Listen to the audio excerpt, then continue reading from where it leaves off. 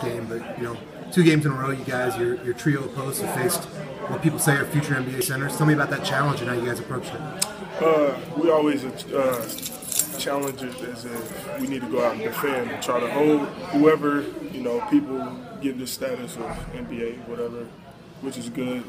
We try to hold them to less than their average, and thank God we've done that the last 2 games. Pretty exciting as a competitor to face those kind of guys, though, obviously. Oh, yeah, it is exciting because you got people who step on the court and all of the attention is on them, and then you get to go up against them because when you're in this game, you want to play against the best. So that's what's good.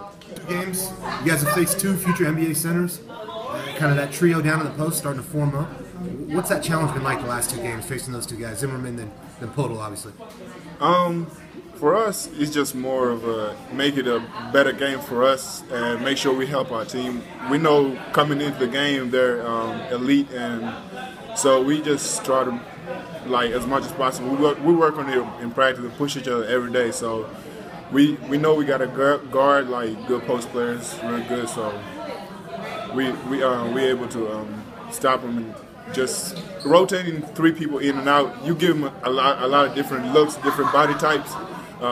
Get us knock them down a little bit in the post, and make sure they don't get easy catches. That's the key emphasis. As a competitor, pretty exciting to face those guys back to back, though, right? Yeah, I love it. I would prefer to face any NBA center every game.